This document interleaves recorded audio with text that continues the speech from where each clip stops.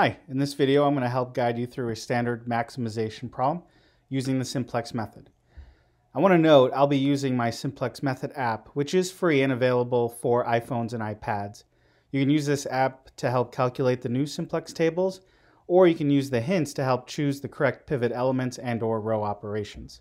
I also have a Simplex Method flowchart. The links for both the app and the flowchart can be found in the description below. Anyhow, on with the problem. The problem we're going to do is the following. Maximize p equals 50x plus 54y, subject to the following inequalities.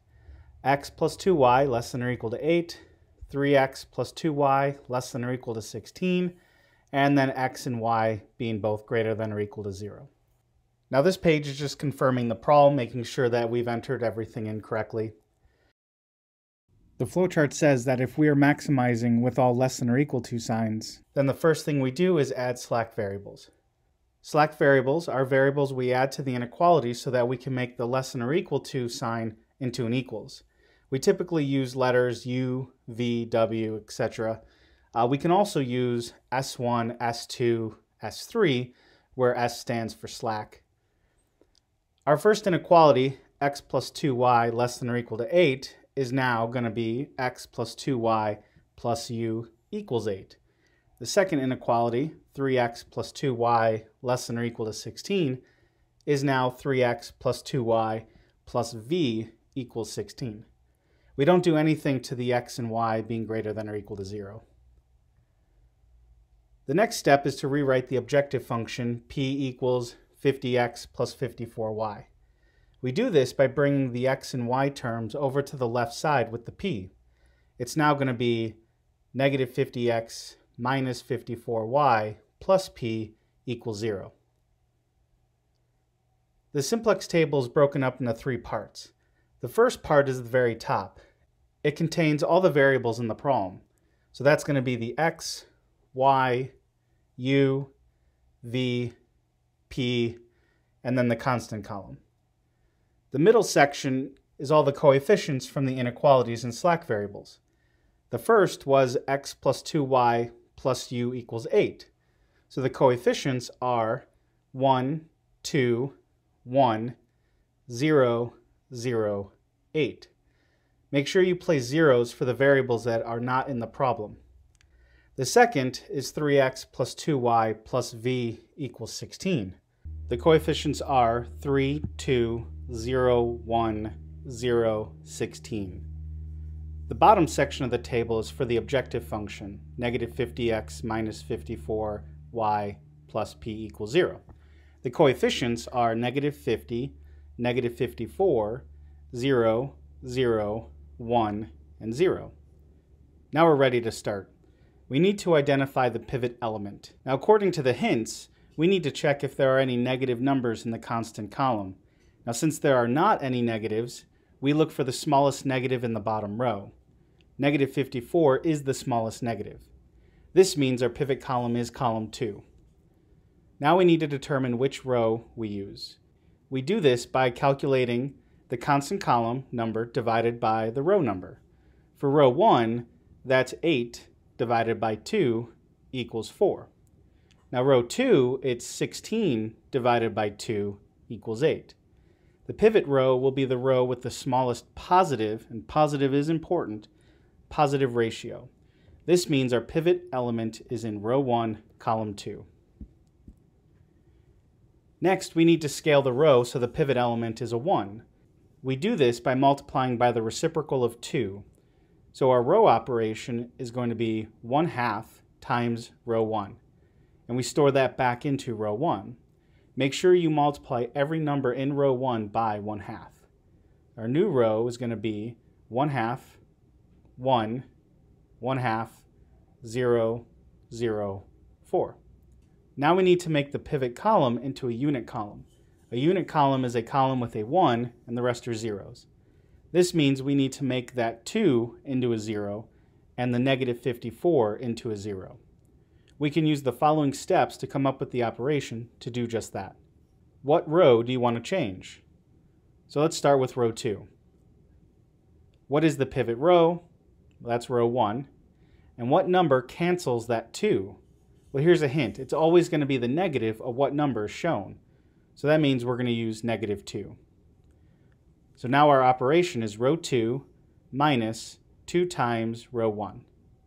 Now the app will calculate this automatically, but if you want to do this by hand, you do the following. Write all the numbers from row 2 below row 2. Then write all the numbers from the pivot row under row 1. Now don't forget to include the -2 that's going to show up in every operation. Evaluate each of these. 3 minus 2 times 1/2 is 2. 2 minus 2 times 1 is 0. 0 minus 2 times 1/2 is -1. 1 minus 2 times 0 is 1. 0 minus 2 times 0 is 0. And finally, 16 minus 2 times 4 is 8. So let's check it with the app. We have row 2 minus 2 times row 1.